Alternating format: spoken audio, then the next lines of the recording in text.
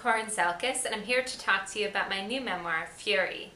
Furry is about a comedically horrific year in my late 20s. In some ways it's a sequel to my first memoir, Smashed, which was about my experiences binge drinking as a teenager and college student. I didn't initially set out to write a sequel to Smashed. In fact, I didn't want to write a memoir at all in the beginning. When I was 27 years old, I got it into my head that I wanted to write an objective, journalistic book of essays about common causes of and remedies for anger in American culture. To that end, I went and stayed at an anger management seminar, the kind that you see in movies where people beat up punching bags with aluminum bats and pretend it's their mom and dad. I went and spent a few weeks at a Buddhist center and learned how to chant and meditate and turn anger into something softer and more helpful, like compassion. But also when I was 27, I fell in love. I met a man who was a British singer-songwriter and the frontman of an indie rock group.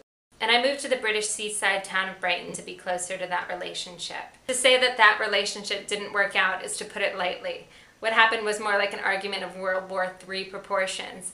And it ended with me throwing everything I owned in a suitcase and changing my ticket to the earliest flight home back to the United States. I had subletters at the time, staying at my apartment in New York City, so I had to hole up at my mom and dad's house in rural Massachusetts. And while I was there, I just got absolutely leveled by all the feelings that I'd spent years using alcohol to escape. It was there at my parents' house that I really began to turn all my research on myself and my own experiences. I became the guinea pig, if you will, the case study in my own psychological experiment. I began to explore homeopathy, meditation, chakrology, all these things I'd long ago dismissed as much too wispy and new age. I also had my first brushes with therapy. I began to look hard at some of the childhood experiences I'd never really wanted to look at.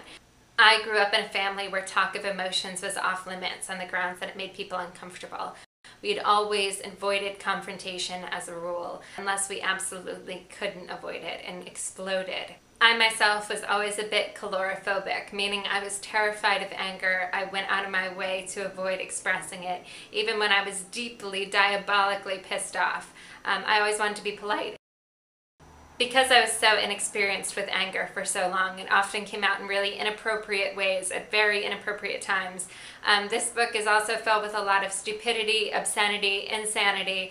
It's filled with me kicking the grills of cabs and yelling at strangers in the street. But it's also filled with a lot of self-discovery. I found my anger, and as a result I found love. If you related to my first book, I really hope that you check Furry out. It might appeal to you if you've ever been through a nasty breakup, if you grew up in a difficult family, if you just want to get into the real heart and mind of anger.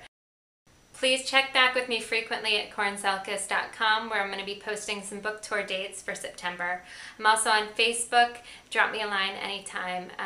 I hope you read Furry, I hope you enjoy it, and I hope you all stay in touch.